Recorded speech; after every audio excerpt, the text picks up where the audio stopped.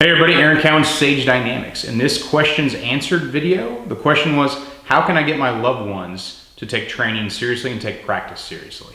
Well, you certainly aren't doing me any favors with that question. This is a hard topic to pin down. But here's my strongest advice. Boyfriend, husband, girlfriend, sister, brother does not equal firearms instructor. Even in my personal life, I take my own medicine. Those people who are closest to me, my girlfriend, mother, father, brother, cousin, whatever, I will not teach them in a professional setting because there's a personal relationship that exists there, a domestic relationship that exists there. And as an instructor, that could mean one of two things. Either I'm going to be harder on them than I should be, or I'm going to overlook something that I shouldn't because I want to avoid any kind of conflict. So if you're trying to teach your wife, or you're trying to teach your husband, you're trying to teach your girlfriend, or trying to teach your boyfriend how to shoot, or how to do something defensively focused, or just any real functional instruction in general, you have to keep in mind that personal relationship can cloud, confuse, and create conflict within that block of instruction. It's very hard for us, especially, it's very hard for some guys to realize that they're trying to teach something that maybe they don't have the best grasp on. Just because you grew up shooting doesn't make you a firearms instructor. Any more that just because you were a cop makes you a firearms instructor, or you were infantry makes you a firearms instructor. Teaching is the biggest part of teaching firearms. Firearms is not the biggest part. When people say, hey, I can shoot, I'm like, congratulations, you have your pants on. You can learn how to shoot well to a certain degree by yourself. You can work your way through that methodology and become a reasonably good shooter, but can you transfer your knowledge to another person and get them to the same level of performance? Mostly, the answer is probably no. Otherwise, there would be way more firearms instructors than there are, and there are a lot. It's nice to be able to impart knowledge upon our loved ones, our kids, our wives, our brothers, our sisters, our husbands, our boyfriends. But in an instructional setting, it can be significantly detrimental to their ability to learn, or their desire to learn, or their willingness or enthusiasm about learning, because it becomes more of a chore or a domestic dispute in a way than it does an actual, holistic learning setting. When I was a training officer for the police department, I had two cops that were in no way, shape, or form gun guys. There's some officers out there that believe, well, I'm not a gun guy, it's just part of the job. And that's entirely true. The firearm is part of the job, but it can be the most critical part of the job because it's what you may use to save someone else's life or your life. So you need to be good at it. As a police officer, you have to accept that that's a condition of employment. Like, you need to be good with your guns. And these two guys just really didn't do it. Now, it's not saying that they were wrong. Their mentality was perfectly acceptable outside of their profession. If you want to go out into the world and have no means of equalizing a defensive situation in your favor, then that's your choice. You have that right to make that choice. But occupationally speaking, they didn't have that right. Even though they were trying to make it like, hey, well, nothing's ever going to happen, so I don't need it. I'm just going to shoot my qualification. I'm going to do the bare minimum, and I'll be on my way. Because everybody wants to meet the bare minimum in a gunfight, right? You want to just like, I just need to survive. I don't even need to win. So survival equals wheelchair, paralyzed, lost an eye, lost use of an arm, whatever. They're okay with that minimum level of success. And to them, success would simply be surviving. And realistically, these two guys probably just would have ran away or not drawn their guns and just died. Because they weren't gun guys. But they were so not gun guys that they didn't even want to train. It wasn't just firearms. They didn't want to train on anything. They were just there for the paycheck. And there's three types of cops, and that's one of them. They're literally there to get paid. Their quality as a person may be beside that. They may be a good person otherwise. These guys were good dudes outside of law enforcement. No work ethic, so that's an issue. And no desire to better themselves occupationally. So I have dealt with this on a professional side. I've dealt with it on a personal side too. How do we motivate people? And that's the question. How do we motivate people to train? And there is no one answer to that question.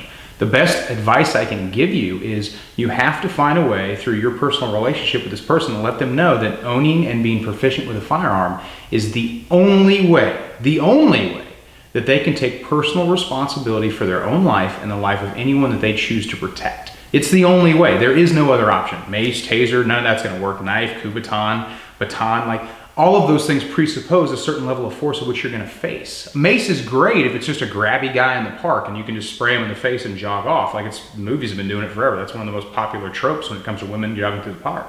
Little mace in the face and lets everybody know, like, hey, mace is a good thing. That's all I need. But it presupposes that your attacker is just going to be at a level of force where mace is going to be acceptable to use. Can you spray mace at a guy who's 25 feet away and he's got a gun? Probably not advisable. These factors need to be considered when we think about the weapons and the tools that we're going to use for our own self-defense. And some people, and this just isn't women, there's plenty of guys like this too, they'll carry just a pocket knife. Like, hey, I got a pocket knife, you know, this is my level of protection because that's what they're comfortable with. They're not good with guns, maybe they don't own guns, maybe they grew up in a house where there were no guns. And that's becoming more and more common as we become more of an urban society. You're having more and more people grow up in households where there are no firearms, where literally it's either explicitly or implicitly implied that we'll just depend on the police to protect us. We'll call 911 and everything will be okay. Because as a society, that's kind of how we're raised. If you think about going back to your school years, fire department, EMS, police, probably less so now because there's a big social movement against law enforcement, separate conversation. That we were taught in schools, like this is how we handled our problems. In an orderly fashion, we would depend on some facet of the government to provide us with services that would protect us or help us if we got injured. That goes against the idea that only you are ultimately responsible for your own safety. If I had a girlfriend who wouldn't carry a gun, then I would be responsible for her safety. If she depended on me to be responsible for her safety, then she's made a significant, grievous mistake, because I am not always going to be there. And this is the point that you have to get through to your loved ones, be it friend, girlfriend, husband, wife, whoever it is. You need to find a way, and I can't tell you the way because you know them better than I do, I don't know them at all, to have that conversation and say, look, like, no hyperbole, no drama. This is the only way that you're going to be able to take personal responsibility for your own life. Like, I'm not always going to be there. Somebody else isn't always going to be there. You don't know in the situation in which you might need a gun. Some of the most, I could say, viciously minded training individuals I know, people who just train no matter what, people who count pennies to feed themselves, but they'll just throw it out there for the training, are people who have come very, very close to dying because their training lacked. Police officers are getting shootings and realize the skills that their department gave them just aren't good enough. Those are the guys that'll go out on their own dime and train. People who've had near misses of muggers or carjackings or home invasions or just suspicious individuals, women who've had to take restraining orders out against estranged boyfriends and husbands. These are the people that train, practice, because they got lucky. They got a buy.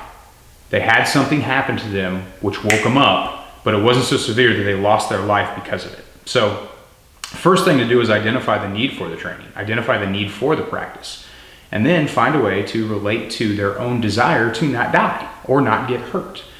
You're statistically more likely to need medical training than you are firearms training, but since the question was focused on self-protection, but it really applies to any topic. You know, everybody should have at least a basic first aid class and understand, like, hey, how do I stop bleeding? Or what's the best way to apply pressure? Or how to recognize some symptoms of trauma? How do I apply a tourniquet? You don't have to go all TCCC, although that is a good route to go if you want to invest the time and take a class from a reputable instructor. But the basics are where we need to start. And once a person realizes that not only is training not that difficult, not super mysterious, and it's actually, the skills are easy to gain if you invest the time and you take training from reputable instructors and you don't try to find the royal road to success, because there is no shortcuts. You have to put in the time. And sometimes people have a moral disagreement with training, and sometimes people have a time disagreement with training and a time disagreement with practice, or a monetary disagreement with both. And I understand that budgets are budgets, but there's a lot that you can do and a lot you can become proficient at without ever firing a single round. So you got to find a way to have that conversation. An armed society is indeed a polite society. And not because everyone fears each other, but because everyone understands that we're now all on an equal playing field. If you are in an environment that is firearms rich, you are less likely to have to need to defend yourself than you're in an environment where guns are historically not welcome.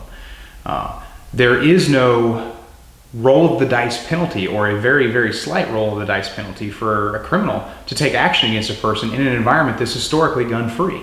I think everybody can agree with that. If you look at history, like the movies have kind of ruined this, but you look at the Wild West towns like Tombstone and Dodge City and Sioux City and things like that, the amount of gunfights that actually happened was significantly lower than Hollywood would like us to believe. And the reason for that was it was an armed society, therefore it was a polite society.